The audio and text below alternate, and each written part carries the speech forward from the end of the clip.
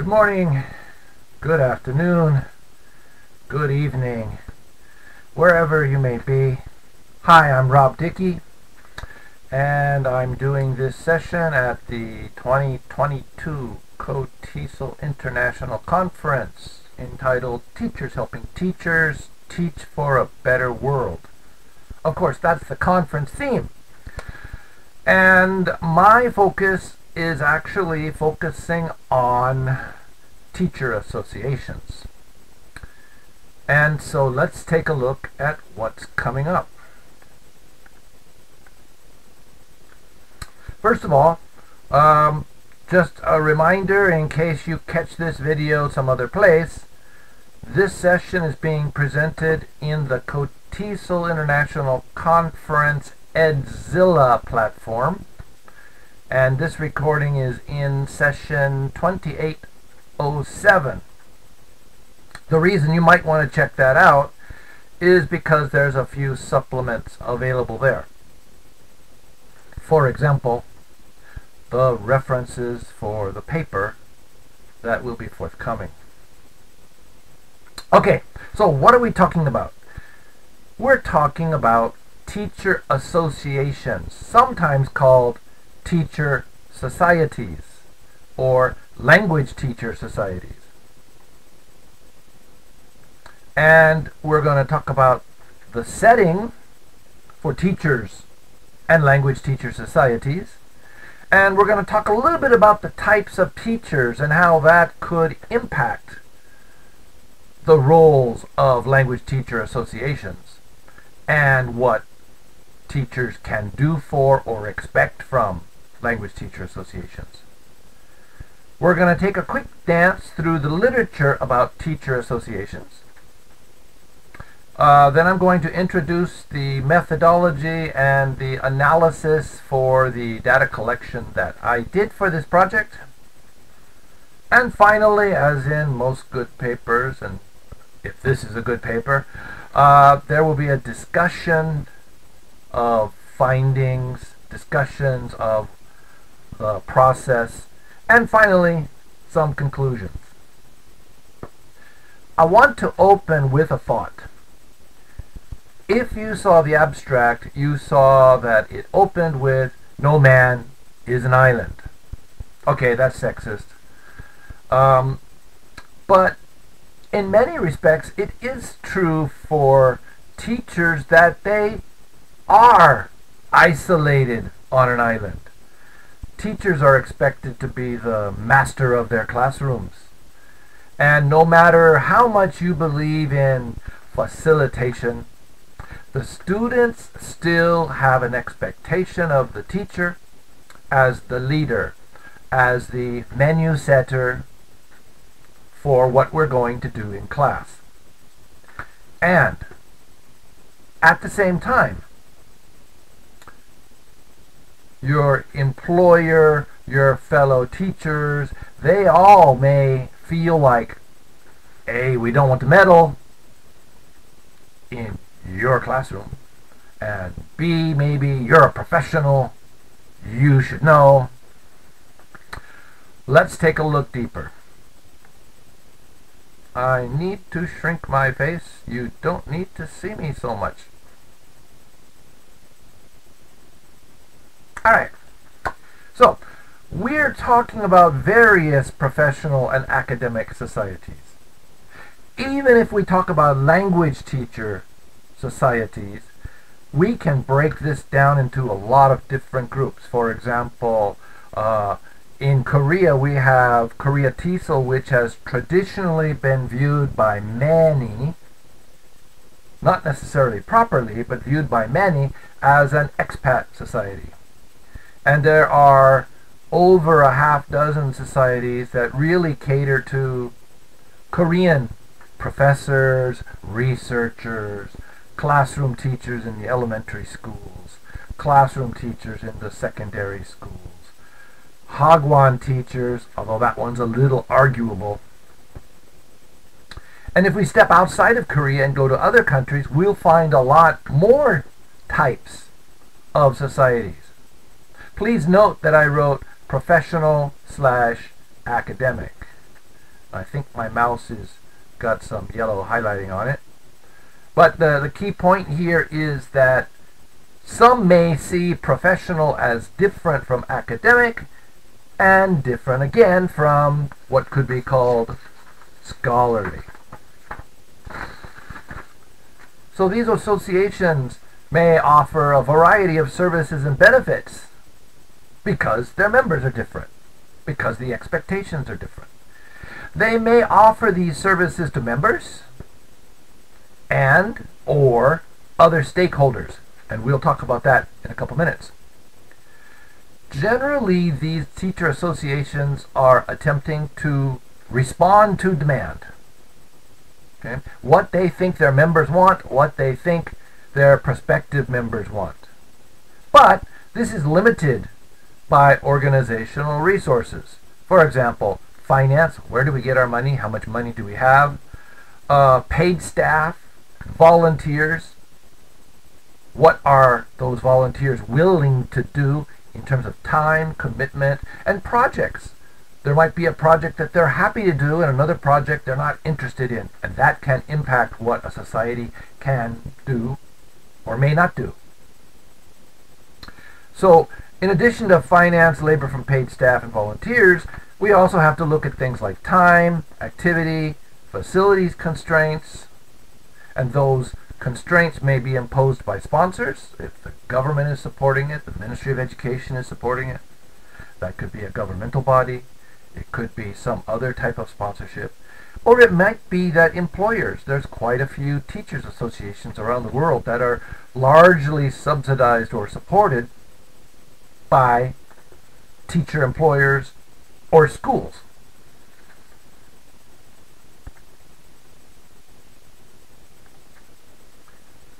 So teachers of foreign languages face a lot of different social and professional constraints, and these might be different from other teachers, even from other professionals, and even other teachers.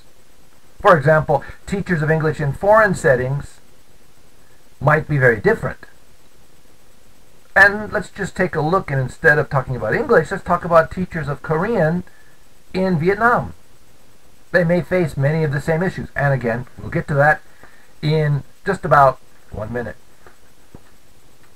Teachers may feel outcast in their own teaching setting, and again, we're going to look at that in a moment. This is especially true if the foreign language they teach is somehow seen as less legitimate.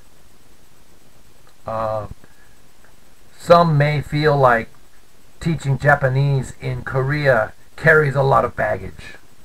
There's a lot of people who don't like anything associated with Japan.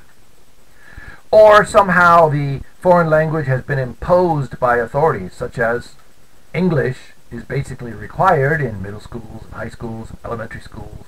And a lot of universities feel like the government is pushing them to teach English, and learners might not like that. This could lead to something like a second-class citizenship, where those foreign language teachers are not treated with the same dignity as other teachers. And that could be true of local teachers as well as foreign teachers. That is, the Koreans who are teaching English in Korea may feel that they aren't given the same respect as somebody who teaches math or science.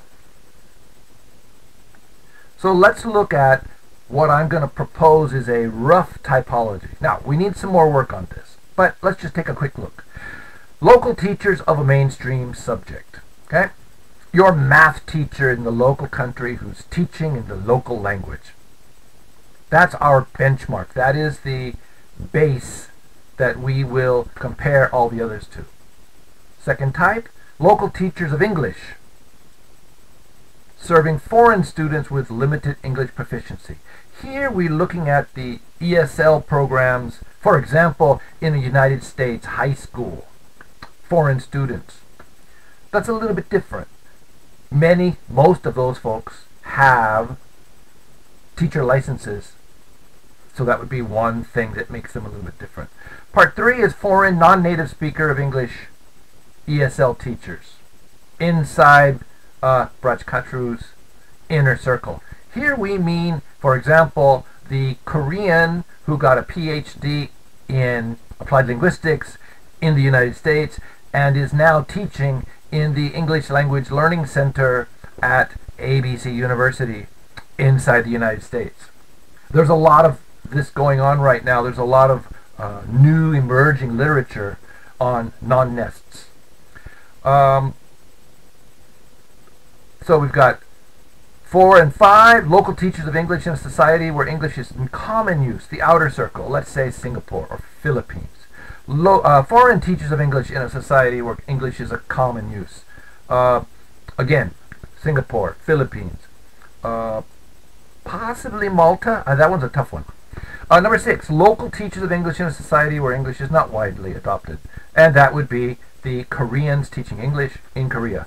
And type 7 is the foreign teachers of English in a society where English is not widely adopted. That would be me teaching in Korea. Okay, so from there, let's talk about the associations. We need to talk about stakeholders. Who are the people who have an investment in language teaching? And many may feel that the Language Teacher Association should have some kind of relationship, that these people are stakeholders in what the Language Teacher Association is doing or should be doing. And the most obvious one are current members. In particular, current paid members. And we'll talk about that in a minute. We can talk about former members who, for whatever reason, are not current members. We can talk about prospective members, and this might include students. This might include people who have only recently arrived in the country and they were active in a different country and we just need to get them plugged in here. Or it could include people who are new to the profession, all right? Or they're not new to the profession, but they've never been involved in a teacher association, but we feel like they're prospective members. Other stakeholders could include the licensing bodies, government who certifies teachers, employers, educational institutions, pre-service and in-service, master's programs, teacher certificate programs. Renowned scholars in the field may feel like they have some investment, especially if they come to present at a conference. Sponsors and advertisers have some investment in the organization. They put money in, sometimes a lot of money. And finally, the general class of supporters or friends. It's kind of the people who don't fit anywhere else, but we feel like we should be talking about them. So what are members? Well, current members, we need to think about, do these current members have expiring memberships? That is, has their membership actually technically expired, but we never take them off the current membership rolls? Does our membership even not have an expiration date? Maybe we don't charge membership dues as a basic membership category. Separate from that are the memberships that other people pay for, but for whatever reason, memberships are at no charge, or maybe perceived to be no charge. Now, these 3 bullets following are not subsections of 2. These are 3 different concepts, but my PowerPoint is full. We need to think about 3 types of memberships. Voluntary memberships, that's obvious. People who chose to join the organization, they thought it was important, they did all the paperwork, they paid any fees, and they might be proud to say, I'm a member. I've got my membership card. Then we have the involuntary member. These are people who unknowingly or unintentionally became members. And TESOL had this problem back in the later 1990s, where if you came to the conference and paid your conference fee, you were automatically given a 1-year membership. Well, if you wanted to be a member or you didn't want to be a member was irrelevant. You probably might not have known you were getting membership. So it was kind of an involuntary membership. That doesn't mean that it was necessarily bad, you just simply didn't know that you were doing it. And the third type, non-voluntary, is when people are forced to become a member. For example, if you want to present at a conference, the conference management may say, You must be a member to present at our conference. And so you pay the fee. Now, whether you are a voluntary, involuntary, or non-voluntary member may impact your perspectives on the organization, your expectations of the organization. But typically, the organizations don't do a good job of recognizing who might fit into each, and that can cause distortions in the sense of our membership. Okay, let's keep going. Along with members, we can talk about tiers of membership with different benefits. We could talk about somebody who only gets the publications, but they're not eligible for a conference discount. We can talk about people who only get a conference discount, but are not eligible for publications. There are various ways of doing this, and that's not the focus of this paper. The last point here is the duration of membership. Typically, membership is 1 year, possibly 2 years, and sometimes they offer a lifetime membership. Hey, I'm a lifetime member of TESOL. These durations, these different durations, may not actually change the benefits during the term of the paid membership.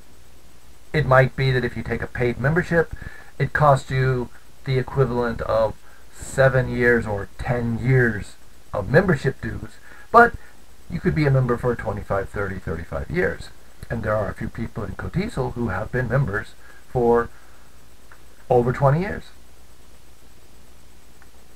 Okay, so we need to move on into the literature. Now the fact is there's not a lot. The literature on teacher associations is growing. Much of that literature is very broad about teacher associations. I don't mean each paper is very broad, but I mean there's a little bit about this, a little bit about that, a little bit about this, a little bit about that. There's not very many efforts to reach more broadly. There are no there's no meta cases I know of, no meta research that's looking at all the various researches, and that might be something to move forward. We can look at a few things. Lindsay Herron did something recently for the TESOL National Council. There was a very short version of that in the recent news magazine, TEC, the English Connection. Jocelyn Wright did something last year at the conference, and it's in the TESOL proceedings for 2021. And Tori Thorkelson did something a few years ago for the Korea TESOL Journal. And Tori in particular, Jocelyn also, did a pretty good job of summarizing what else had been done in TESOL. And Tori also tried to work on what other papers had done in other countries. So, as I mentioned before, the references from this paper are on the Edzilla TESOL conference platform, and you can see a bunch of stuff there. Okay, so how did we do this? I know it's been 18 minutes and we haven't got to the depth of this paper. It was a preliminary or pilot study. Why? Because there's so little research done. I can't really say, oh, I'm going to take this model. There's more reading to do to try to find if somewhere some other teachers association, maybe not a language teacher association, has done something really well. But one of the concerns is breadth versus depth. As I mentioned, we really want to capture a lot of aspects of language teacher associations rather than drilling down too deeply into one specific area that may actually provide us a misguided perception of what's happening. Gary Motterum has done a few studies with IATEFL. One of his papers is in the references, and in that paper he actually refers to an earlier paper. I did a Facebook poll for roughly 72 hours. That's very small. The Facebook poll we're going to talk about in just 1 second. And I did an email survey to language teacher associations worldwide, and that is the slide after the next one. So let's look at the Facebook poll. The Facebook poll was offered for about 73 hours exactly, and I put up 8 different topics and asked teachers in the TESOL Facebook group to choose the 3 things they thought were most important from a language teacher association. Now, what we found from that are actually probably 3 points. One is there's 3,800 participants in the Facebook group, but in 72 hours only about 700 teachers were shown the poll. And out of those 700 teachers shown the poll, only 56 actually answered. So the response rate's abysmally small. Again, that wasn't really the key point here. What was kind of the key point was a trial, and we can see that, for example, I've underlined socialization here. Because when I put that up, I was clearly thinking, it was in my mind, the case of the new foreign teachers in Korea.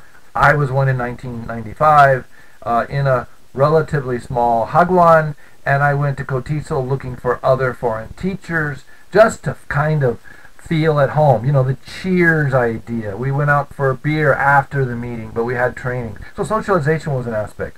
I put up 7 ideas, and 1 other idea was put up in the process of the poll. That was vetted work opportunities. So we had 56 respondents and 140 total responses. You can do the math. A few people didn't put 3 up. They only put 1 or 2. Okay, so that's the Facebook poll. What did we learn? We need to be more careful in our language. The next one, email responses. Well, I have a list of roughly 200 language teachers that I've been working on for several years, sending out various studies. And in this particular case, we only had about 10 days, maybe 12 days, and only 9 organizations responded, and you can see on this map. Please don't kill me on this map. It was just a way to kind of see what we can see. By the way, neither Korea TESOL nor JALT responded. But, you know, they may get to it later. Sometimes you have to follow up. So those are the organizations that were in, but most notable, United States, 37 TESOL affiliates are not there. And in Europe, other than Ireland, no respondents. New Zealand was there. All right. So, what were the themes that we pulled out in thematic analysis from those responses to the question to language teacher associations? What do you do for teachers, and what do teachers do for you? I'm not going to read this. I'm just going to point out that conferences, seminars, workshop and training, regular ELT events. You can see that there's 7, 11, 13 responses, but when we cluster them together, there's 7 organizations that indicated this out of the 9. Okay, so we had 34 different themes that were reported uniquely. And how teachers support us. The number 1 was participation and attendance, which is kind of sad that you think, well, is that support? Well, I guess it is in a way. The important one perhaps is membership makes association a stakeholder for other agencies. That's something that wasn't talked about much anywhere else. Okay, so what are possible LTA activities? Well, this is from a book by Falco and Zete. I'm sorry, I can't say her name. And it's in the references. It's available online. You can look at it if you want. I did resort it a little bit, but I didn't change it much. So what was the methodology? Again, this was a preliminary or pilot study. And somehow this got duplicated. All right, we'll just skip that. Last slide, discussions and conclusions. Well, there's lots more work to be done. These pilots indicate a great deal of further refinements are needed in the data solicitation design. And I admitted that on the Facebook poll. Several people asked about things like socialization. Does that mean like society teaching you how to behave? And my response is basically, well, no, I meant it to be people who go out to look for friendship. And is that networking? Well, possibly, but is professional networking different from just sitting down and having a beer? You could argue that. Finally, language teacher associations need to seek information from all stakeholder groups, not just current or recent members. That's been the weak point of most of the studies we've seen. All right. We probably need to collect some demographics so that we understand these responses. For example, somebody who has a high level of education, somebody who's been in the organization a long time, will have different perspectives than somebody who is a newbie, to use that word.